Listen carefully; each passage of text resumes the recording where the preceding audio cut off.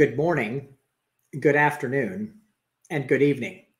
And welcome to Humanizing Software, episode 58, where the Tailwind team has the opportunity to interact with a number of men and women leaders in technology, in business, and economics from all different walks of life, from literally every corner of the world, about this concept known as humanizing software, where we take this idea of technology interacting in our lives in so many different ways and break it down a little bit to figure out, with all of the ever-changing and ever-present nuances and subtleties that impact us from a morning to an evening aspect, how do we make sure that we keep the humans in as part of this conversation? We're going to have that conversation today with somebody who happens to be a very, very good friend of mine, and I'm extremely excited to have on and join us today. But before I do, I want to make mention, please join us in on the conversation. Visit our website at tailwindsw.com. Join the conversation on LinkedIn, on Twitter, or X, as the case may be now, any of the other social media channels where we are, and follow us on our YouTube channel, where we have each of the previous 57 episodes of Humanizing Software, and listen and learn to a variety of different leaders with their own opinions and perspectives about where we are, but most importantly, where we want to be. I particularly enjoyed our last episode with Jim Bledsoe a few weeks back, where we covered off a wide range of topics. And next week, we'll have Randy Merriweather join us with his thoughts and opinions as well. But today, I'm extremely excited to have somebody join us who I'm not sure where the conversation's going to go, and that's what makes it equally exciting. Doug Bain will be joining us shortly. And let me tell you a little bit about Doug before he does join us. Doug is an experienced growth leader and management consultant who focuses primarily on healthcare. He has led the growth function, and that includes everything from sales and marketing, client success, revenue operations, from the smallest of mid-sized companies to mid-market private equity portfolio companies to folks that are in the Fortune 5 or 10. This range has given Doug a unique perspective and ability to make sure that different types of companies are able to break through their particular growth ceilings and challenges.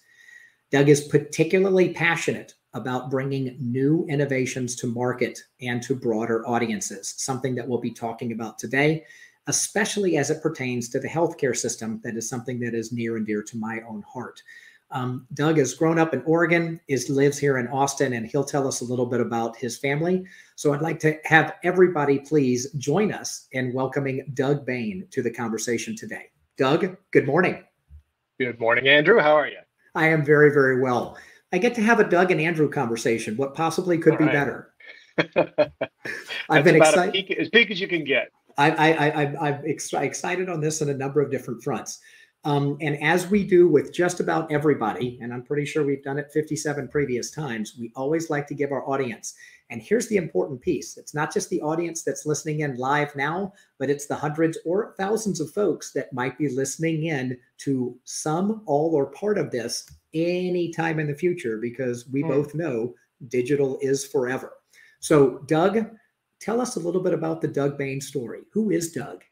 Wow, I wasn't ready for that level of pressure. One thing that struck me as I was thinking about, especially in this context,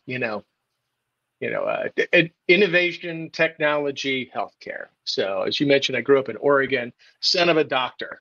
And one of my earliest impressions of how technology was advancing was my dad had one of those beepers, right? A pager. This was pre-peak pager of the early 90s. This was way back when not many people had it, and they made a horrible racket. I remember being a kid, like at my recital or something like that, and hearing that thing going off in the back room and being horribly embarrassed, and yet a little bit proud too.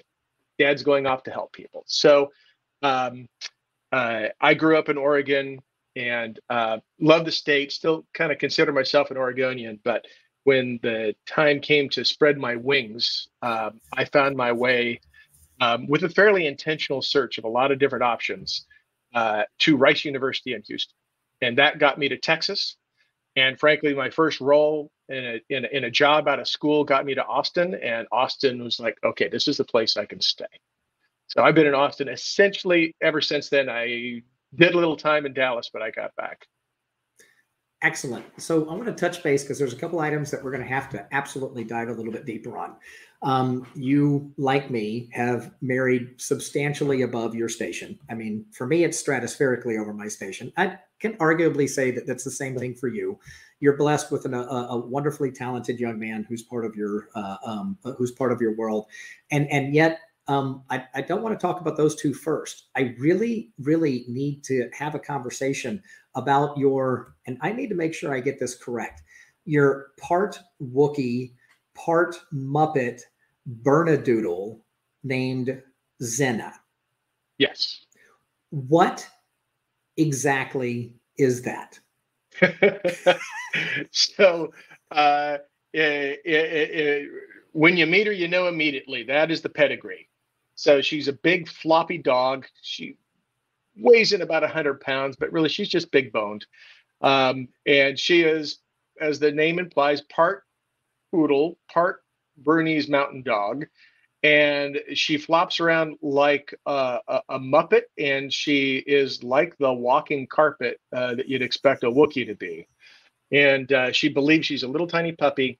So she loves to sit in your lap, even though, again, 100 pounds kind of interferes with anything you're trying to do. She's totally unaware, loves everybody, loves all dogs, loves all people, and she's a star everywhere we go. So we're going to figure out how we update the title to not only humanizing software, but humanizing with dogs software, or with pets, or with animals, or something, so we can be all inclusive. Now, as I was reading through, and I remembered, of course, that you guys had a dog, but I did not remember the specifics. And I don't believe I've ever seen a 7-word descriptor before a dog's name. So I absolutely had to bring that up. You mentioned something in your upbringing. Your dad was a doctor. You've done a ton on the healthcare space. I get, and we've got, as part of our audience that's listening in, folks that are, I'll loosely refer to it as our age or older, experienced, perhaps in some ways. Yes. And we have folks that are younger. Yes, wise. Yep. We'll go with wise. We also have folks that are younger that might look at us with the quizzical pager. You said pager? What exactly is pager? Right. Yeah. Which has been brought up numerous times in the past. Yet I want to actually speak to something that's more important. You both had a sense of slight annoyance, but a little bit of pride, because your dad had a piece of technology, essentially telco technology, but it was able to let him know that he was needed to go help people. Technology enabling the helping of folks. That had to have some pretty significant impact on you as you were figuring out your path to Texas, your path through Rice, your path through the various companies that you've been a part of. Let's talk a little bit about that. What is the impact of family? Because I know this is extremely important to you. What has that had really to your overall job composition and outlook? It's interesting. As I was trying to figure out what I want to be when I grew up, when I was, looking at college and all that sort of stuff, I somewhere in there decided I wanted to be a doctor. And interestingly enough, at that time, of all people, my dad tried to talk me out of it. He was experiencing the beginnings of radical change in the healthcare system. He was a primary care provider when he started out, and he did everything. They used to be called general practitioners because they really did everything. He delivered several of my friends. He did minor surgery there in his office, and just took care of a panel of patients. But he saw how things were changing, and he saw that it was getting more and more difficult, and there are more different entities getting sort of in the middle of people's practices. And like a lot of doctors, felt like it was interfering with his relationship with his patient and his ability to practice. So he thought, as a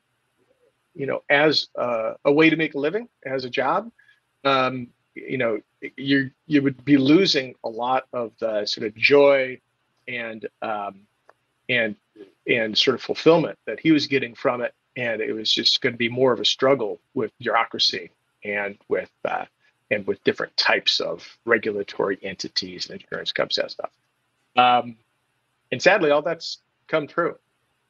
We have, as a country, I don't think by design, but certainly by neglect, we've gutted the primary care ranks in this country, which if we're looking for somebody who can guide patients to the best resources, that is the correct place to go. And we have fewer and fewer. And I think people don't realize just what a crisis we have looming in front of us. So you just touched on one of my, and I apparently have lots of flashpoints. We'll just touch on this particular flashpoints. I am, and I think I share this with a lot of different folks, very, very frustrated with the state of healthcare in the country today. We went through COVID that darn near decimated our system and taxed not only the resources that we have. And when I say resources, I mean not only the hospital beds, but the entire ecosystem where you have support personnel, you have doctors, nurses, you have healthcare professionals, you have folks across the entire piece that were involved in this, this impacted everybody. And yet I'm not sure that we learned a single thing relative to the issues that we have. We make medical breakthroughs. We've got nanotechnology. We've got new drugs that are coming out on a regular basis, which seems to be kind of the American way to do things. Pop a pill and hit the easy button, which it has its own ramifications and issues. We've got new surgical devices, new medical devices, new means with which for people to have mobility. I know you've been a part of several of these companies. Technology is existing to help us be better. And yet our fundamental system in terms of if I need to seek a problem for something that is acute happening now, or something that might be happening because I'm getting older and things are just breaking down, I don't feel that I've got the best options available. And I've had my own PCPs, 3 of them, primary care physicians, retire, go to a different practice, whatever, over the course of the last 12 to 18 months. Very, very curious to get your take, because I know I covered off a lot there. Mm-hmm. We've got a people problem. We've got a policy problem. We've got technology that's not being applied. You've got some passion. You've seen a lot of things that are happening in this space. What can we do to be better as it pertains to our healthcare system and capabilities? There is a lot there. Let me just start by saying, I think if you have a particular condition, you kind of within a particular space of practice, and you need the best treatment in the world, this is the country where you get that done. And that's proven out by the people who have the means to do it from all over the world. They come here for those particular things, like when the chips are down. But because of all the things you mentioned, the complexity, and I'll just say, a part of that complexity is just vast amounts of red tape, the lack of accountability of long-term risk. Because of all those things, and because of, look, we're a little bit victims of our own success. We do innovate incredibly well in this country. We've done a ton of innovation in healthcare. The system we have, as broken it is, does support innovation through patents and through funding that can be available for that. So we get really, really good at these very specific things.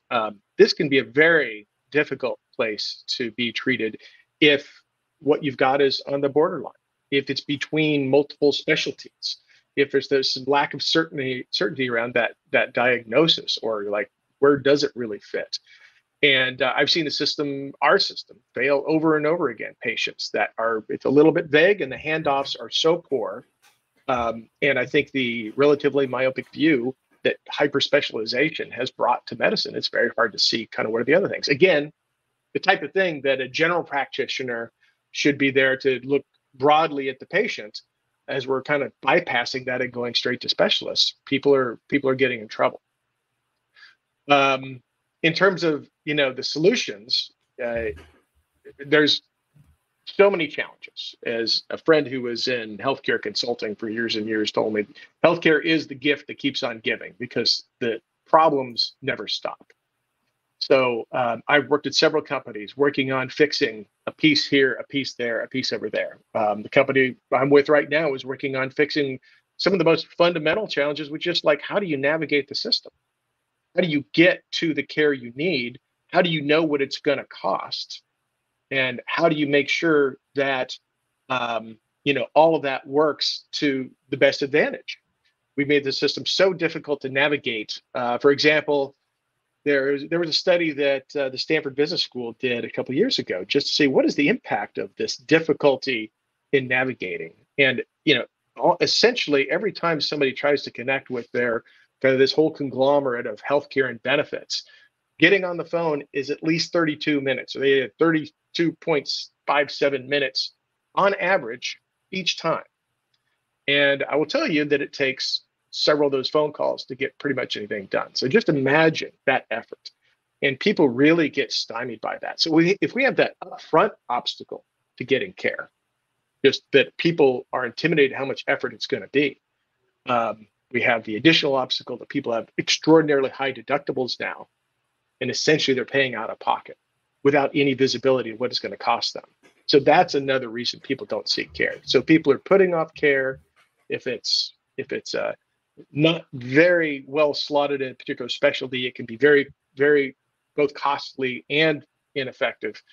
And then just trying to coordinate all the pieces so it works easily for people, it's getting in the way of care.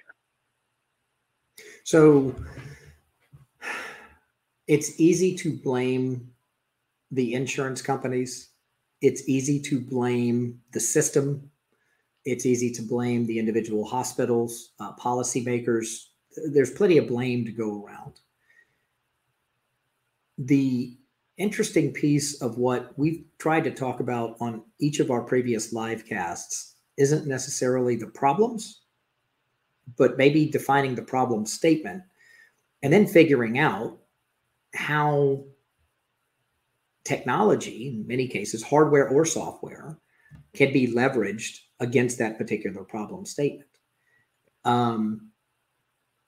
Where might we start this conversation relative to the definition of a problem statement, of where it can really truly be started to help fix that which ails us, so to speak?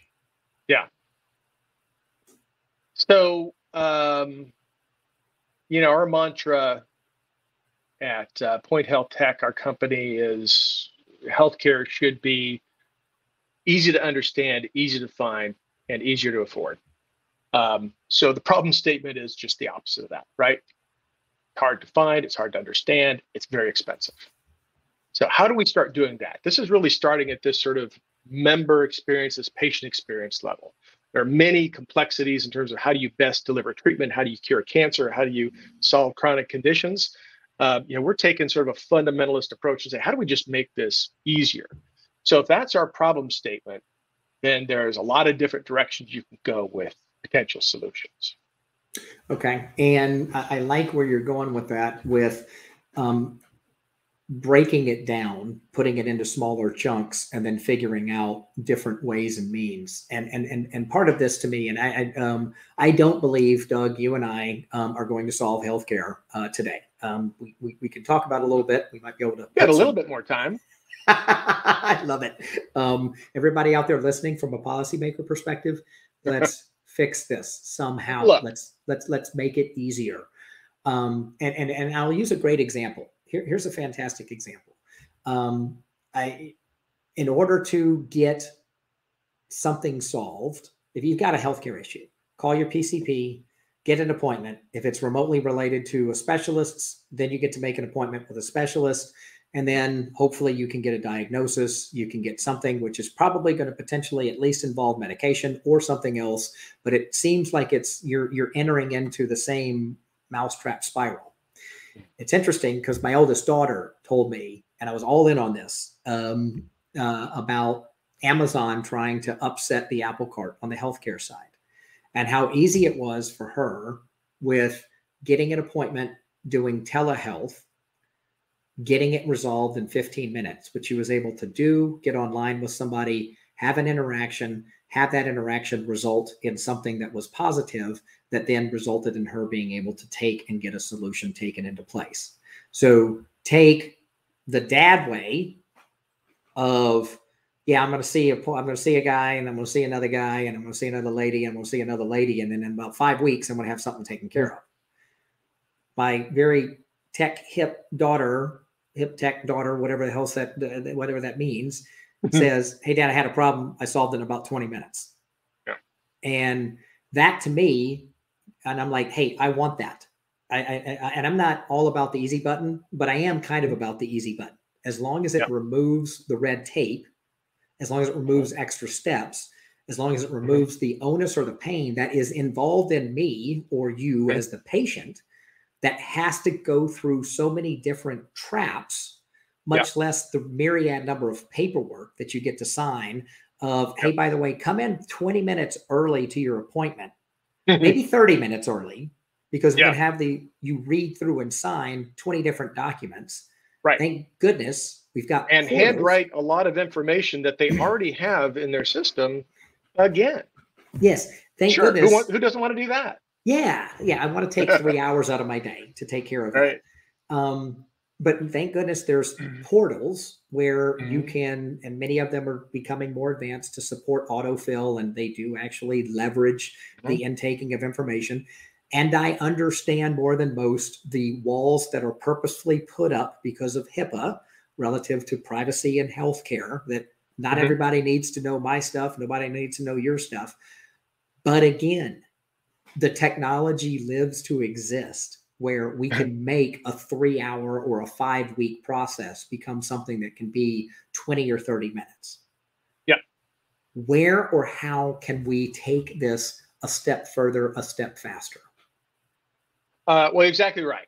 And your daughter's experience had a similar experience too. It's like there's so many faster ways to get this done and more efficient ways to get this done. And we are working on that. So when you're talking about these kind of lower level, I got something, I need to talk to a doctor, get it fixed, move on. That is getting better. And frankly, some of that pace of innovation was accelerated by the pandemic, which forced states and medical associations and lots of others to drop the barriers against telemedicine, to let that actually do what it should be doing, make that all more efficient. Sadly, some of those barriers have started to come up on a regulatory basis, so I hope they stay down. But for example, if you want to be in sort of the tele behavioral health business, you still have to have people in every single state, because you can't talk to a doctor in another state, really. So there's a lot of those sorts of challenges, but there are getting to be technological and process ways around that to make that more efficient. That doesn't solve our biggest crisis, and our biggest crisis is ultimately a cost crisis, right? So right now, the average, well, I won't even say that right now. Last year, the average cost of a ACA program, so if the Affordable Care Act type of healthcare plan was, for an individual, was a little over $8,000 a year. Wow. So consider that the median income for an individual in the U.S. is about 37. You're really asking people to spend a third of their income on insurance. And most of those people never use their insurance because the deductible is so high. So you're asking them to pay a lot of money for something they don't use. And the only way that's tolerable, the only way that works in any market whatsoever, is that it's subsidized. So, which it is. It's subsidized either by your employer, or it's subsidized by the government. And it's very easy, the way that process works, to lose track of the fact that your employer is paying 30% of what your salary would have been to cover the healthcare costs, right? So if you're upset with your level of your income, there's 30% just sitting there because this problem has been solved so poorly. So again, go back to the fundamental question. If you're talking about, can we make it a smoother and better experience? Yes, we're trying to accomplish that too, with helping to navigate through, but we're also trying to take a look at next chunk up of expenses. So all of those procedures that you could get done. The biggest challenge of those procedures, in terms of from a pure cost perspective, is that you don't know what it's going to cost you. It's incredibly hard to find out what it's going to cost you. You don't know what the quality of any particular provider or hospital is. So if you're concerned about, well, I don't want to get the knee redone, let's just do it once, you want to go to the highest quality. It's incredibly hard to find that stuff out. And what people don't realize is they know that pricing may vary a little bit, right? You think about car might cost a little more over here than there. That's a major expense. Surely you would know that. We're asking everybody to just basically take on blind faith that, that's the right price. Nobody knows that that price varies not only just by a few percentage points, by 100%, 200%, 800%. We see this all the time, that the price of a procedure in one location versus another in the same town, sometimes across the street, 8 times difference in price. So if you consider, and this is, everybody is not able to shop. They aren't aware of that. So there's all of this, what you have to believe is excess cost, because they're not getting any higher quality for 8 times the more cost. If they could shop, they probably wouldn't select that. But since they can't, there's a lot of money going that way. So it's hard to define just what percentage of that $8,000 everybody's paying as an individual every single year goes to that sort of inefficient marketplace. But it's certainly not insubstantial. I had no idea that it could be 1, 2, 4, or 8x the cost associated with it. It speaks to inefficiencies, and it speaks to the fact that obviously we have so much more work to do relative to this. Switching gears. Oh, go ahead. I'm just going to say, just to add to that, this is where, and maybe this is where you're going, but this is where technology can come to bear, right? I literally was saying switching gears. Birds of a feather. Do we know each other or what? Exactly. Here we're going into this. All right. Well, I'll save you the trouble. So you have experienced, you've interacted with, you've brought to market, you've helped bring to market a ton of cool technological innovations, and not just healthcare, other different types of things I've seen throughout your career, a lot that were really, really cool. A couple that may have been a little bit before their time, but now are probably more in their prime time, but a wide variety. You pick, Doug, from your experience, what has been a great technology adjustment improvement mechanism? And oh, by the way, let's think of also picking one that was perhaps not the best technology improvement mechanism. You pick, good or bad. Maybe I get one of each? Yeah, one of each to start off with. And let's walk through, what was it, what kind of impact did it have? And this is literally getting to the heart of the matter of technology having an impact on society. Thoughts and comments? Yeah, you bet. So one that I'll talk about that was great at the time. So this is going back a ways. This is going back into the aughts, maybe the late 90s, probably into the aughts. I was working for a very large pharmacy benefit manager. And the one thing that's an advantage when you look at pharmacy data compared to medical data, when you're looking at it from the processing of all that data gets churned together, where it all meets is in claims. Medical claims are incredibly messy. They're all over the place. They're submitted in different formats. Pharmacy claims are very structured, right? Because it has to be processed at the pharmacy while you're standing right there. So for that to work, they had to be agreed upon, kind of all the data about the person and about the medications were all in nice little tight little columns. And we started pushing on, what can we do with this data? What are we able to do? Just say, look, medical data is kind of a mess. What can we do with just the pharmacy data, more than just get drugs shipped out and paid for? And we started to look at, we can look at this, and by looking at this data, we can kind of figure out, well, what's the condition they're being treated for. Then we can look at other things in that person's profile and say, wait, they're being treated for this condition too. So standard pharmacy analysis says that if you take this drug and this drug, that's bad. What we are doing, the next level, is saying we're going to infer a disease here and then infer a disease here and say, if they have this, they probably shouldn't be taking this. Let's get ahead of that.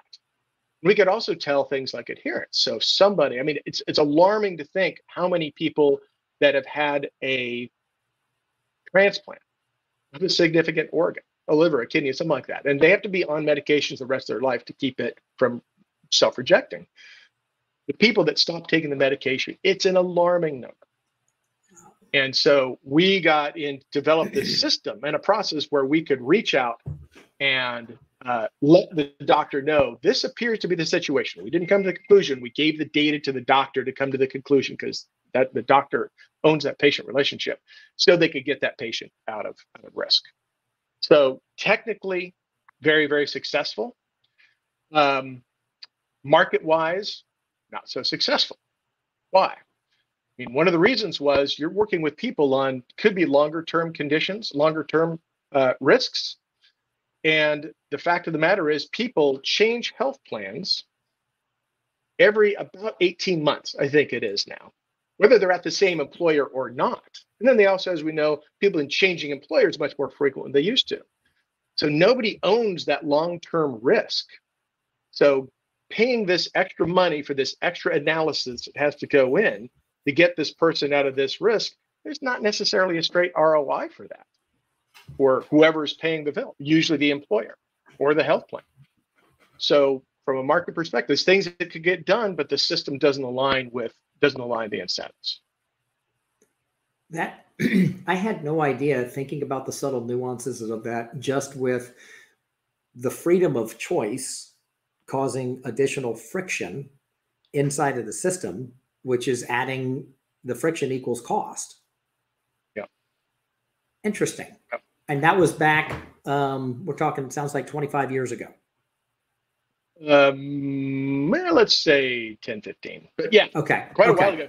So again, things have advanced dramatically from there, and probably the cost of doing that same sort of work has happened there. But we still have this fundamental obstacle in the market, which is, who's willing to pay for that effort, because it's going to be some other health plan who financially benefits from that person's better health.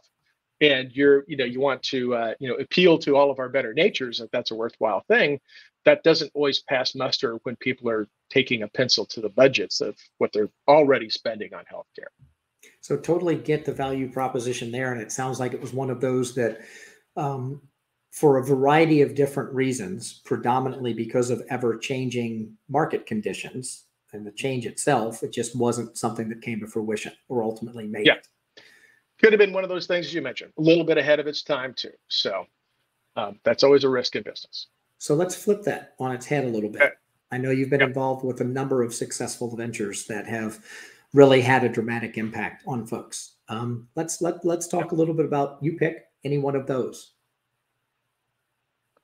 Look, I got to say, I'm super excited about what we're doing now, because it's something that really couldn't be done even, effectively 2 or 3 years ago.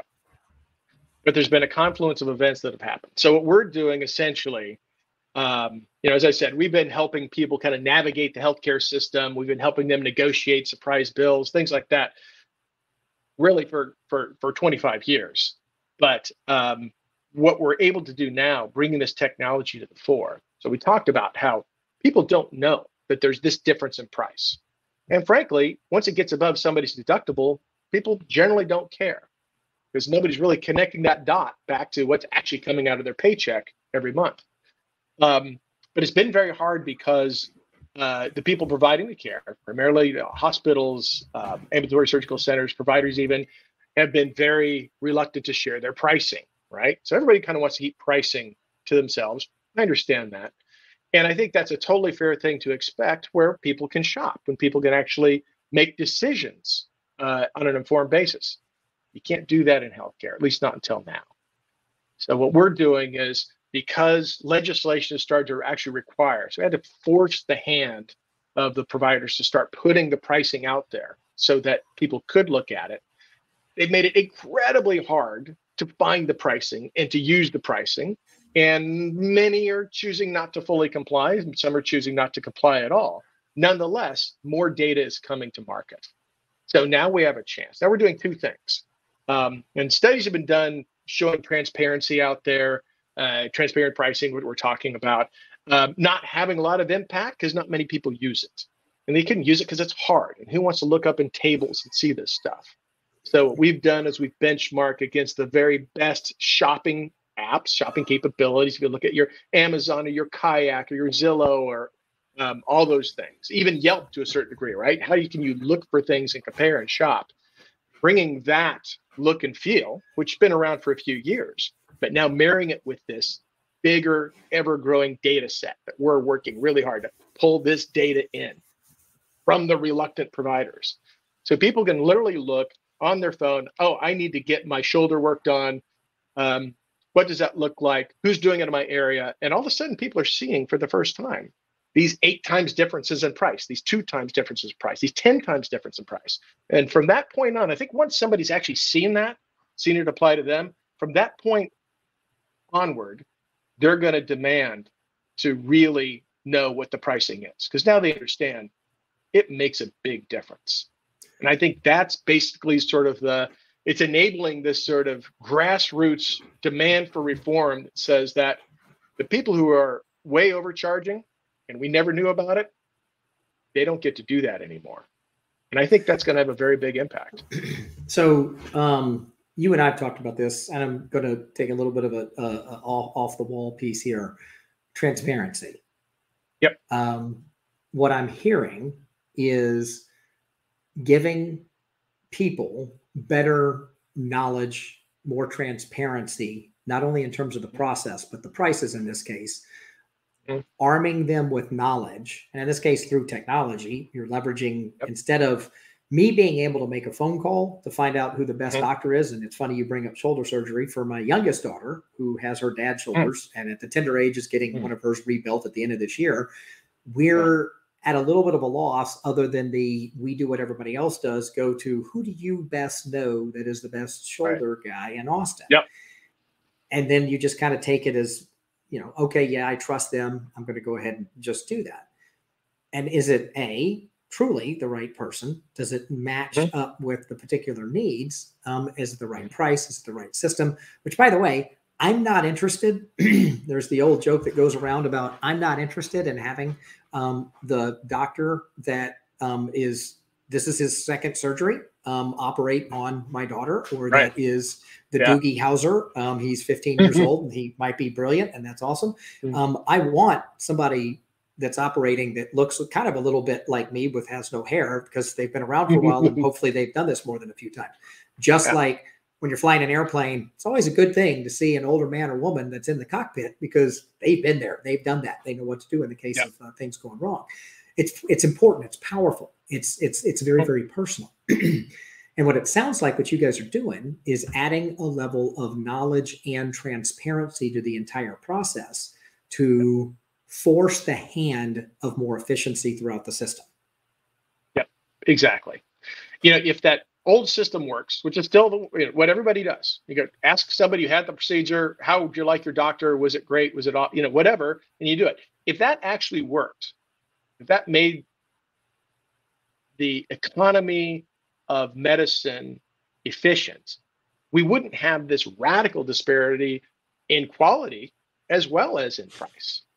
And you would probably have, if you had pure transparency all the time, you probably would have people paying more for higher quality. But in healthcare, because it's not transparent, it is literally, you can't say it's the opposite, but there is no direct correlation between price and quality. There is a tendency toward lower costs going with higher quality, because when you talk about that again, we talked at the beginning about people who are super specialized. So that doctor who knows that exact type of procedure that needs to happen on your shoulder gets the chance to do that a lot of times. They get a lot of at-bats. They get better and better and better at it. And that tends to happen most often in ambulatory surgical settings where they can do that a lot. And those tend to be the lowest cost places to get that procedure done. So there's actually an inverse correlation between price and cost. And we see that throughout kind of the whole system. Sadly, most people can't see that. So people still go with, well, I really liked, my Dr. Joe, and I really thought it was great. And yeah, I had to get my shoulder redone 3 or 4 times, but he's such a good guy. We had a great time. Well, guess what? No efficiency came from that, right? So again, the more we can get real transparency or meaningful transparency And price transparency without quality transparency doesn't solve the problem, but doing both at the same time, we think is going to be revolutionary. Meaningful transparency. I say that because I think that is, you can have transparency and it can be completely irrelevant. In this case, it is specific, it is detailed, it is spot on with the personal needs and details of patient A or B or whatever else that might be a part of that. That is significant. And it's funny, I'm going back to something you'd mentioned towards the beginning of our conversation about you can't talk to doctors outside of your own state because of state guidelines, regulations. And it brings to mind medical hacks of ways in which people make stuff happen. And it can be as small as doing it yourself. Never, ever Google a procedure is kind of the thing, but in some cases getting taught yourself, to going out to a different country for a procedure because it's either not approved or part of a covered medically here in the United States. Or, and I'll just frankly mention it, that I have my own medical hack that I have Dr. Jeff. Dr. Jeff does not live in the state of Texas. He was the director of all surgical operations at a very, very large healthcare center in a state that begins in F and ends in Florida. Dr. Jeff has done an excellent job of, and I've literally offered to pay him. I'm like, Dr. Jeff, I want to have you on retainer. He's like, dude, you're a friend. We just do this. And I don't do this very often, but it's one of those that if something comes up that I don't want to go through the path of, it's important enough that I need a decision and I need advice from somebody that's trusted, but I don't want to enter in the system to go through the rigmarole for something that I might be able to. Anyway, it's the time value associated with that. And so there's these medical hacks that exist. I'm not going to call it medicine by TikTok because I don't do TikTok, and it just scares the unholy bejesus out of me. But I think that there's people find a way.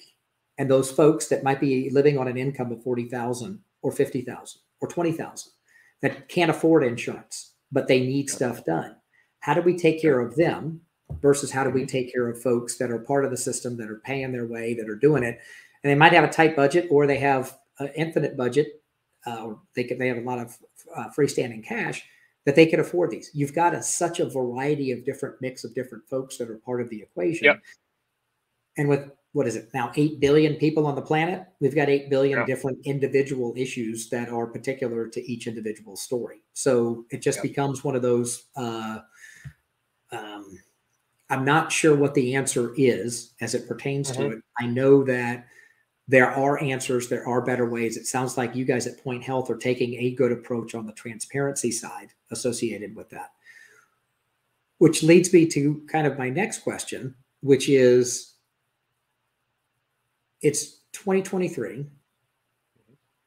Let's jump ahead 3 years. Putting on your visioneering hat, what has Point Health done with this level of transparency to, small way or large way, radically change the marketplace? What does that look like? Well, there's a few things. One, I hope that we'll start driving again that grassroots demand for change. Right? There's no reason why the same procedure at the same quality, let alone worse quality, should cost 3, 4, 5 times more. And if there's transparency, that will stop. And I think that will remove a lot of cost, a lot of excess unnecessary cost from the system. 2 is, one thing we do now, because again, people really generally don't care what happens above their deductible for the most part. And I think it's good to help educate people why they should care and get them engaged in it. It's one thing to get them to care. It's another thing to make it easy for them to do something with that. So we're working on the easy part. We hope everybody starts working on the care part, or on why they should put the effort in. And the third thing is, because of what we do, we work with a lot of people who do have a lot of skin in the game on what they're spending. Right. So the early adopters of our technology are people who are working with, they can't afford the ACA costs. So they might be using a limited benefit plan. They might be using a discount medical plan. They might be using a health sharing organization. There's lots of different ways that we can finance healthcare rather than this one single way. And right now, the effort being driven out there from the top down is to force everything to be nothing but the ACA plan, which we know isn't viable without subsidy. So my hope is that flexibility is going to open up so that different types of plans can be tried and used. And we can actually look at the data and the results from each one of those and see, are there different ways that we can organize around getting people care that can provide the care at a lower cost and do so successfully and easier and a better experience for everybody. If we try to mandate a single solution, we won't get that variety of choices. We won't get that experimentation that's going to get us to a better solution that will make it viable for everyone. So I'll have a couple of things about that. And again, it comes back to flexibility, openness, transparency, and providing optionality. I mean, and it's really how do you figure out how to make people but give people the opportunity, leveraging technology to make better choices that impact them as directly and as specifically as possible with their health. And that leads to my last question of the day, which is directly tied in to kind of what we've been talking about through this whole medical technology component piece and your expertise and the things that you've experienced, Doug. Spot on. Thank you for sharing. Our Livecast is called Humanizing Software. We've been doing it now for going on almost 2 years. Our subtitle, however, is something that seems to be quite interesting to a lot of folks. It's 3 words. It's people-driven tech. I have asked this question of every one of my previous guests. I'd love to get your take when you hear those 3 words, people-driven tech, Doug. What comes to mind from your side?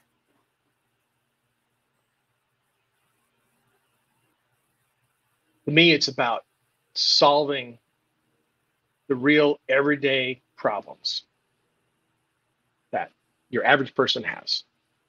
And in my world, those tend to be members of health plans. We talk about being member-centric in everything you do. How do you make sure that what you're doing is always improving their experience with the healthcare system from a cost perspective, from a customer experience perspective, from a outcomes perspective, every step of the way.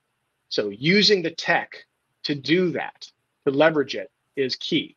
I mentioned earlier, it's hard for organizations to invest heavily in people because they don't get the risk benefit downstream. And which makes me pause in my generally pro-market approach to say, well, is a single payer the way to go? Because then the risk really is completely longitudinal. Then there's somebody there who should be investing early on to keep the risks down below, because the government always has that risk. And my big pause on that is this need for constant innovation. And do we lose that with a monolithic entity? But if we have lots and lots of different companies, as we do here in the United States, working on different ways to solve this problem, we're going to have a breakthrough here, a breakthrough there, and maybe some mega breakthroughs that really change the system for everybody. But it only does that if it's organized around how do we make that patient's life better. So if I am reading between the lines, the most important part of that is A, keeping people at the center of the equation, and B, how do we make their lives better? And in this case, it involves the technology aspect along with choices, optionality, flexibility, putting together the ecosystem that enables Doug Bain or Andrew Tull and their families to make the right decisions for what enables them to have their best version of themselves, living their longest life possible. Is that fair? And trying new things in parts of that constantly. Experimenting, learning, sharing those results and those outcomes so they can be replicated elsewhere. Experimenting, learning, and sharing. That might be the tagline of the day, while working to make folks better. And that is a perfect stopping point for us today, Doug. I want to thank you for joining us in today's conversation. Very, very much so. You have been a dear friend for, I can't even remember, since I think the day before I was born. And I'm blessed to have you in my life. Thank you for what you've shared in so many different ways. And as we finish up on today's conversation, we want to make sure that we have the opportunity to ask folks, and I see we've got some comments from some folks that have come in that we'll be addressing on LinkedIn and in our YouTube channel. We'll be addressing other questions. We'll be keeping this conversation going.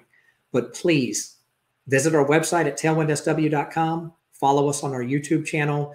Let's have these conversations about experimenting, about learning, about taking those items and sharing them with others to enable us to leverage technology, people-driven technology, to make lives better for other folks.